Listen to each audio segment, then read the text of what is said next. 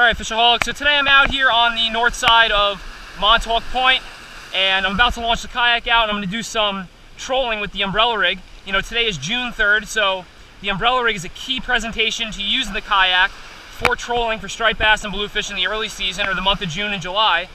So I'm about to launch the kayak and go out, but let me just give you a quick look at my umbrella rig so you have an idea of how I'm rigging it and basically what I'm using. So this is basically my umbrella rig, or these are the spreader arms, and let me just show you on the top here what I got. I got 4 little teasers that I made and dyed myself for the top part here of the umbrella rig, and these obviously are teasers, so they're not meant for catching fish, but then on the end of each 4 arms I have a barrel swivel attached to a clip, and the reason for that is because when this gets really tangled, then you can basically just very quickly remove the clip, and then you basically can untangle it, you know, a lot easier than if it's tied direct to the end of the spreader arm, or if it's just, you know, attached by a barrel swivel.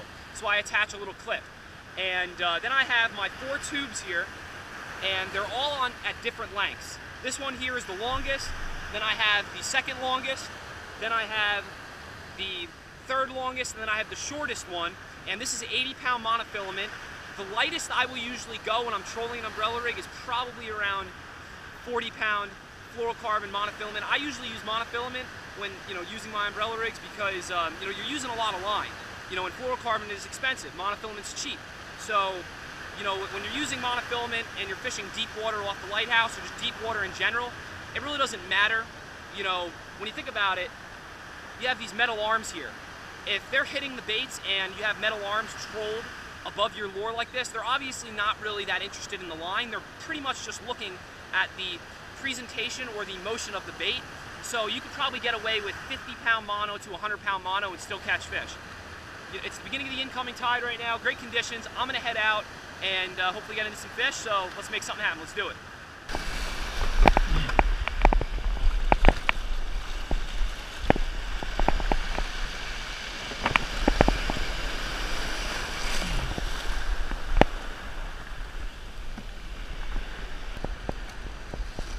I've got a lot of waves in front of me here.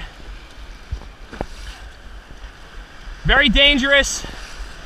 Don't try this at home. Woo! Woohoo! Oh! Woo! That pretty much soaked me from head to toe.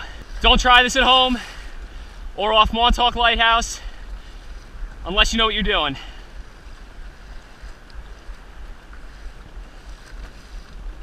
Whew! I gotta get over this next wave coming. Gotta pedal my butt off. Whoa, it's gonna be like hitting a ramp. Woohoo! Yeah! I love it. So basically I'm working my way up front right now. It's the last, you know, hour and a half hour of the incoming tide, which is when the bass, you know, seem to be biting. And I have 3 goals today, basically to come out here and catch a lot of nice striped bass, make a great video for you guys so you can learn a few things on how to troll and catch fish with umbrella rigs in the kayak, and then third, catch some striped bass for the fam. I usually don't harvest that many striped bass, you know, personally, because, you know, I like to just throw them back, and as well because I work on the A to K out here in Montauk, you know, I always have fish at my fingertips, so I basically just, you know, if I ever need any, you know, someone gives me some, or I cut the cheeks out, and, you know, I get a little portion, and then I usually just fry that up. But my dad's been begging me for, you know, some striped bass, and my mom's out here for a day and a half. So I'm gonna try and get a 28-incher or something nice and sweet, you know, so the fam can enjoy some fresh fish at home.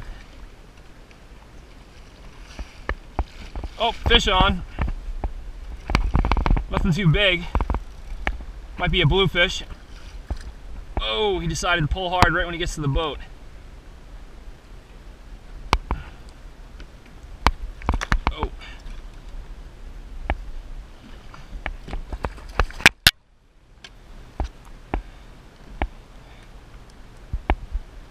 Not a bad blue.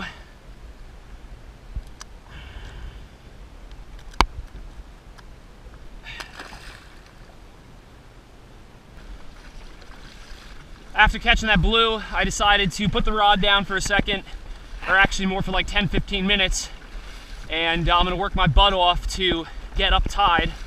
you know, I want to be as close to that rip where it starts to pick up as I can. You know, I'm going to be right behind it or right in front of it. I really haven't decided where I'm going to exactly go yet. But if I keep trolling too far back behind the front of the rip, or where the rip starts, I'm probably going to keep getting bluefish, and then I'm going to keep getting sucked back, you know, in, and I'm never going to be by those bass. So I have to put the rod down, even though I probably can catch fish right here, and pedal my butt off. You know, I'm probably pedaling hard enough to go 4 or 5 miles per hour, but I'm only going, you know, half a mile an hour to around 1.5. You know, maybe 2 if a big swell pushes me. So I'm not moving that fast, but I'm really working hard. Really strong current today. Man, I'm actually pulling off of my attempt to try and get up tide up front. The current was just way too strong and I'm losing daylight. So I'm going to hit the front side, or the closest front side of the elbow, and hopefully find some fish there.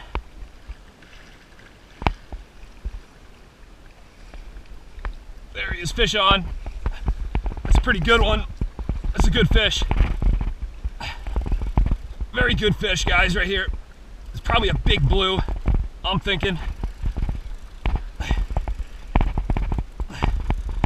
Feels like a big blue. Or maybe a couple blues, more than one. Definitely, I think it's more than one blue. If this is one big blue, it's gonna be a pretty big one.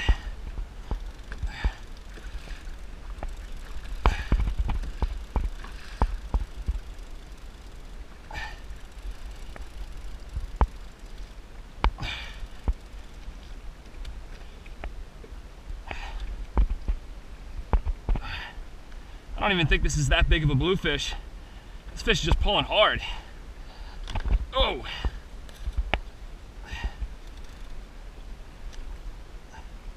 Oh no, it is a pretty big one. That's a monster, that's a chopper. I'm gonna try out my Berkley cheap boga grip and see how it works out. I've had it for like 5 years and never used it after losing my boga grip in the drink. Let's see if this works. A lot of times the cheap imitation boga grips, they open up when you try and put it in a fish's mouth. Got him. I got him by a thread. Alright, I got him with the Berkley boga. That's a chunk right there. Alright, let's get him back in the water. There he goes. Alright, so no bass so far, but you know, I might settle for a small cocktail blue if I can't get that keeper bass. But I'm going to keep trying. Still got plenty of daylight left. You know, the tide's going to start slowing down a little bit, so it'll give me more opportunities to fish more locations out here once the tide lightens up a little bit. And then I'm hopefully going to catch that bass that I need real quick and head in before the tide starts going out, because I don't want to be trapped in this outgoing tide once the tide starts going out. Let's catch some more fish. Moved over to Jones Reef right now. Looking for a few bass on Jones's. Usually there's a few sitting on Jones's willing to bite. Just hooked up with a really good fish here at Jones's Reef. It might be another big blue, but it could be a bass. This fish hit like a bass. I just turned the camera off and man, I got a good hit. Oh, another big blue. Oh gosh. He decided to dig for the bottom at the last second. Oh. Another monster chopper. Oh boy.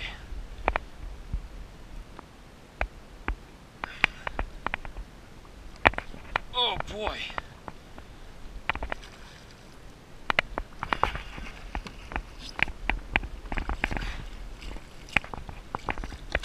I deal with a lot of bluefish working on the A to K.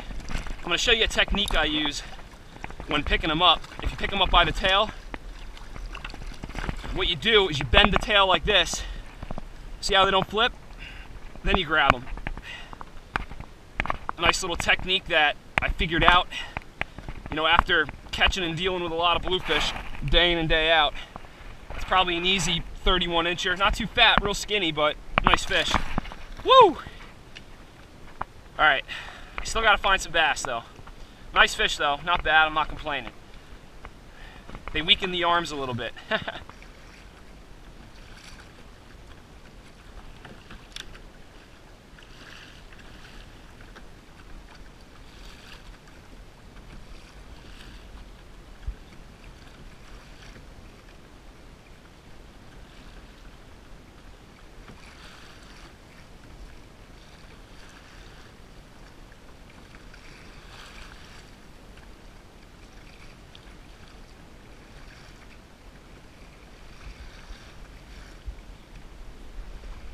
There he is, that's the bass I needed. That's the bass right there, guys, right there. I think it's a bass. Oh, that fish is pulling hard. Oh, please don't be a big blue, please don't be a big blue. I think that's the bass. No! He came off. No, he's on there. Oh boy. He's swimming towards me. I thought he came off. Ugh. Might be two fish. There's definitely two fish on there. Oh, I think there was two bass on here. It was so heavy. One definitely fell off, and then he was swimming towards me.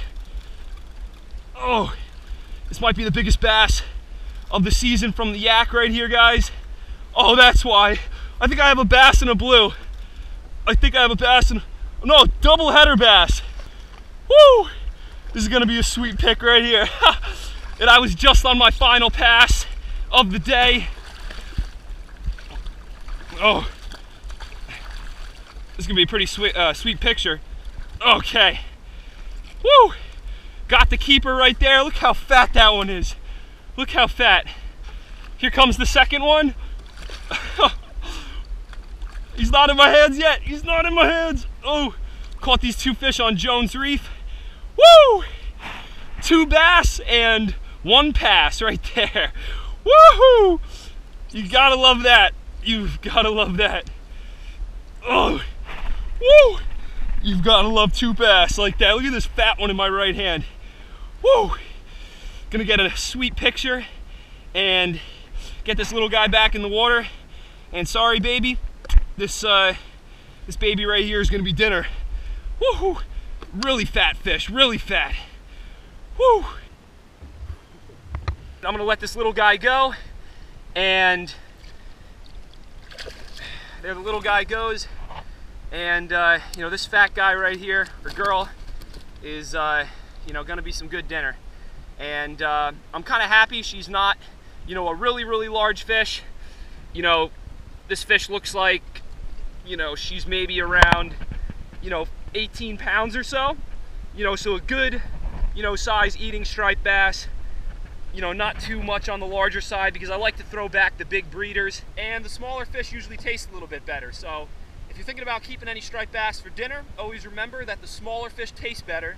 And you know, the big female or the big breeders, you know, the big, real big fish, you know, 30 pounds, 25 pounds and up, you know, those fish, you know, should be released, because, you know, they're going to give us more striped bass to have more fun, and you know, they don't taste as well. All right, Fishaholics, so I'm working my way back.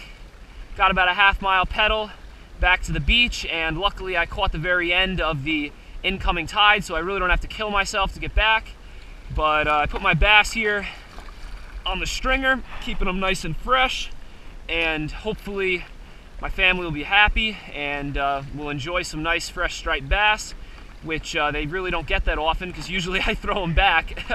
And you know, I hope you guys enjoyed watching me come out here and catch some, you know, nice sized bluefish, and as well, you know, get lucky, in my opinion, catching two double header striped bass on my last pass. You know, that was really lucky, because for a while out here on the water, I was questioning myself whether or not I was going to get that, you know, that bass bite. You know, after playing catch and release for a couple hours with, you know, some big bluefish and, you know, killing myself on the current out here, I was really questioning myself. But, you know, in my opinion, great way to end the evening or end the day. It was raining and, you know, real crummy all day, and now the sky's opening up, and, I've got about a half a sunset there, which you know, is all pink and purple, so it's pretty cool. But if you have any more questions about today's video, just look in the description below, or post a comment in the comment section below, and I'll be sure to get back to you.